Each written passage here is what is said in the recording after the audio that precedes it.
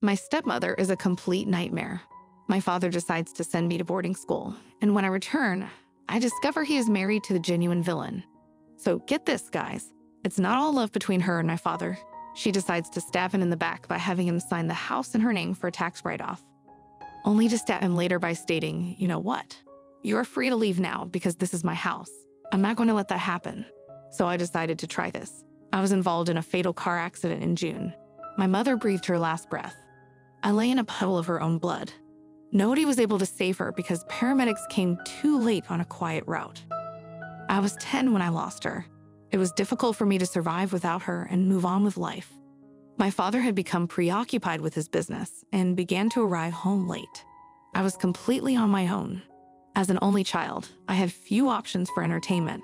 I'd get afraid alone in the enormous house and couldn't feel the usual warmth of home. My grades began to deteriorate, and I began to lose weight. When my health began to deteriorate, my father became concerned. My teacher called one day to inform him of my lack of interest and poor grades. And that evening, my father spoke with me for the first time in months. That night, he seemed fatigued, and what he said crushed my heart. That day, he disclosed his plan to send me to boarding school. I realized there was no point in pleading with him because Dad had made up his mind. So barely a week later, I packed my bags and was sent to a boarding school far from my old home. Life wasn't easy there. I was bullied and mocked because of my quiet character. But I tolerated everything. My father did not visit me at all throughout those years, which provided bullies with even more opportunities to disturb and harass me. I completed middle and high school with great grades, graduating with distinction and earning the opportunity to attend my preferred college. That was back in my hometown, by the way. My mother had always wanted me to study there, so I decided to go back. I was no longer a shy child. Instead, I was headstrong. However, when I encountered my father after many years, he had changed dramatically. He was not the haggard, miserable man I recalled from childhood, but rather a healthy-looking, lively man. To my astonishment, he embraced me with open arms and seemed pleased to see me again.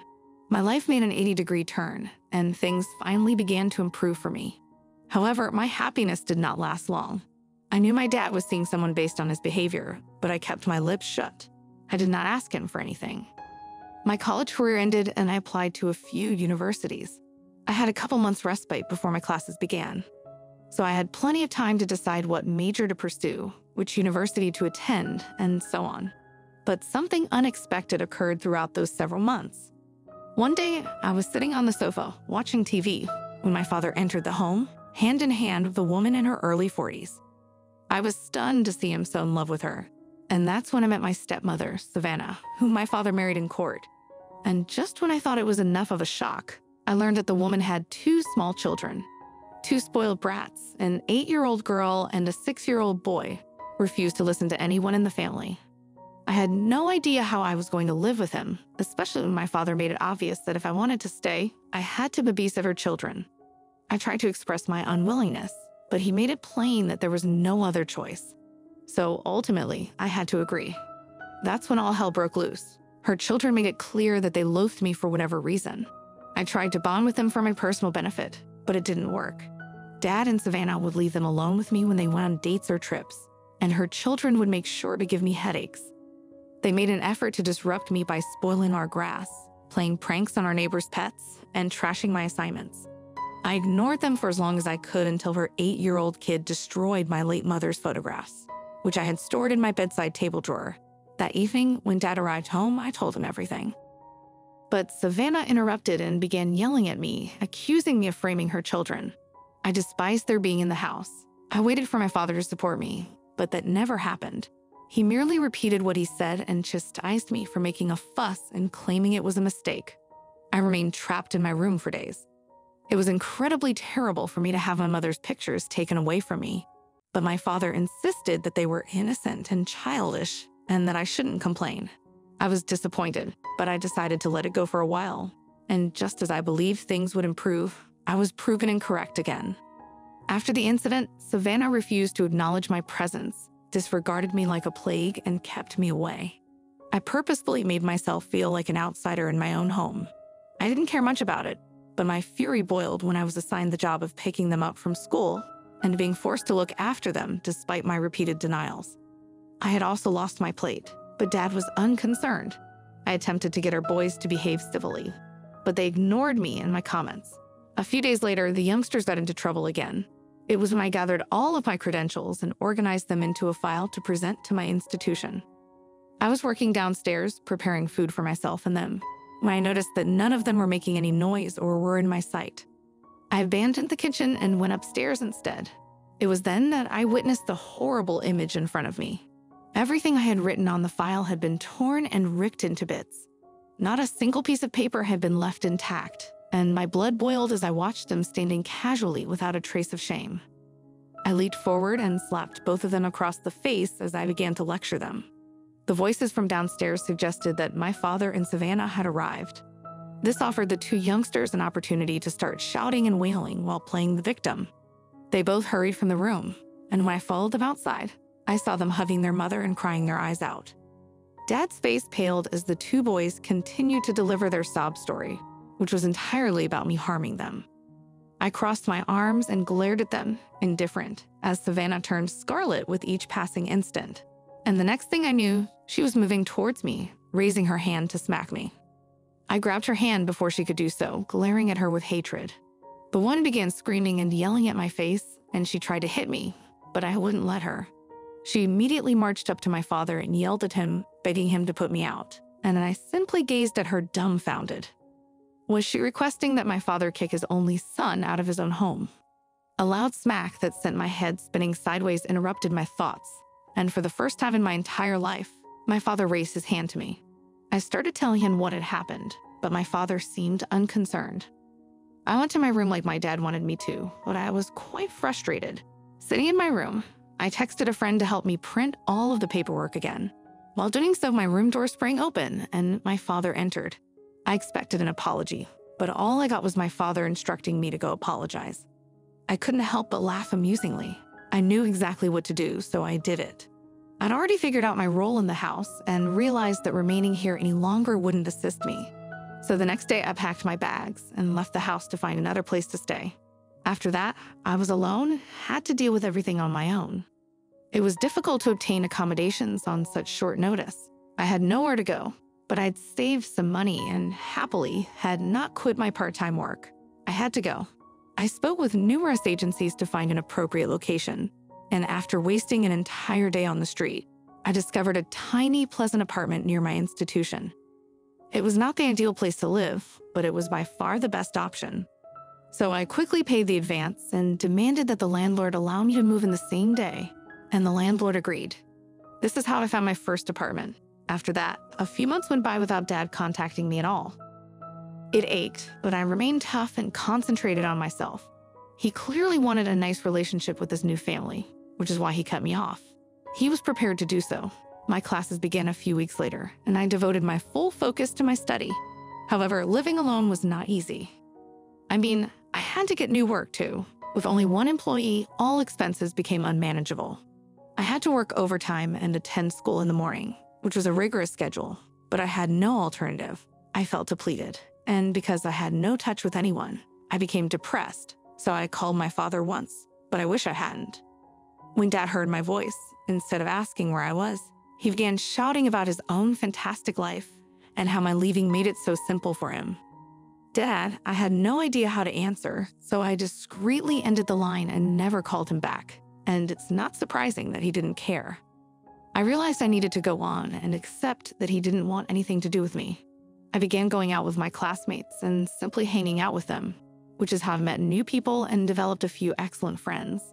My coworkers were friendly and encouraging, so I soon bonded with them. My grades were also good, so my life was finally starting to move in the correct direction. I quickly learned to stand on my own 2 feet. I learned how to deal with my own issues, and within a few months, I went from a depressed child to a confident adult. I no longer craved anyone's attention or love, but instead began focusing on my own life and profession. That's when I met a girl and started dating her. Life was going well, and I had finally found serenity. And that is how 3 years passed. I was no longer a freshman. By my 3rd year as a senior, I had relocated to a more comfortable apartment, gotten a paid internship at a very good company, and made a lot of money. So I stopped working part-time at a restaurant and obtained a fantastic job in an office.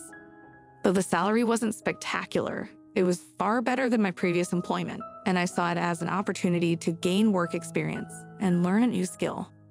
I was still in a relationship with the girl and very much in love with her at this point. My entire life was organized, and there were no major concerns until one day. I awoke to the continuous ringing of my doorbell. I tried yelling at the guy to stop ringing it, but it was ineffective. I opened the door furious, but was held in place when I saw my father standing in front of me, disheveled and frightened. I was stunned and speechless when I saw him standing on my porch.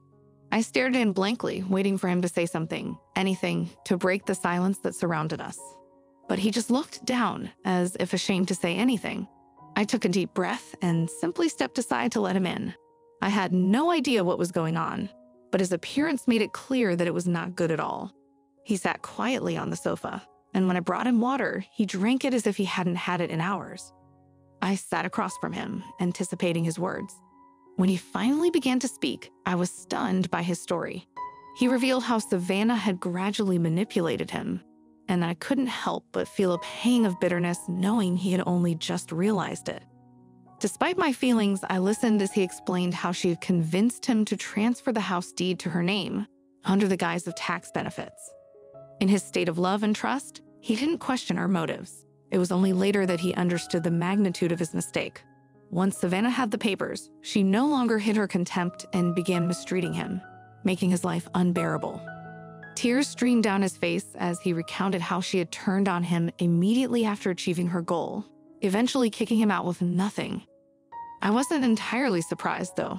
I had always sensed something amiss with her, and her actions confirmed my suspicions. Dad, blinded by love, failed to see through her facade, despite my warnings. I understood his pain, having once been in a similar position when he sided with Savannah over me. Now he was a victim of her deceit, left at the mercy of the daughter he had pushed away. Despite my lingering resentment, seeing him so vulnerable and distraught made me reconsider my initial reluctance to help. He was my father, the one who had supported me for so long. Seeing him in this state reminded me of my own past struggles. While he wasn't there for me emotionally, he did provide financial support and never left me empty-handed. Despite my initial shock and resentment, recalling my own past experiences, I decided to help him. I offered him a place to stay, which he accepted gratefully. However, he kept his head low, avoiding eye contact with me. I let him be like that for a few days, ensuring he had meals and even making breakfast for him before and after my university classes. I noticed he hadn't bought anything for himself, so I left him some money to use for whatever he needed, including clothes. I would occasionally find him crying in the lounge or in his room, his health deteriorating due to the medications he was taking. It was heartbreaking to see him in such a state. Despite my lingering resentment for him kicking me out selfishly, I pushed those feelings aside and focused on helping him. After all, he was all the family I had. I knew this wasn't the end. I had to find a way to reclaim our home and ensure that Savannah faced consequences for her actions. So I began meeting with lawyers and exploring legal avenues to bring her to justice. After days of searching, I found a suitable lawyer who was experienced and successful. I discussed the case with my dad, and although he was hesitant at first, he agreed to pursue legal action. Together, we met with the attorney to discuss the case. We learned that we needed more evidence against Savannah to strengthen our case. I asked my dad where he had met Savannah, hoping to uncover more information that could help us in our fight for justice. He explained that he had met Savannah at his previous job, so I went there with a friend who knew about my situation. Together, we found people who knew her, and that's how we met Zachary, who had experienced a similar situation with Savannah. We were shocked to learn that he couldn't take legal action due to a lack of evidence, so we decided to gather more. We devised a plan to trap Savannah. Zachary would contact her and threaten to expose her, leading to a meeting where we would record her confession of the crimes. When Savannah arrived, she became furious and laughed at Zachary, claiming he had no evidence to expose her. However, her statement was enough to incriminate her. With all the evidence gathered, we filed a case in court and awaited the hearing date. While we weren't certain of victory, we felt confident with our proof, knowing we were well prepared while she was not. Savannah was enraged to find herself in court, as her previous victims had never taken such action.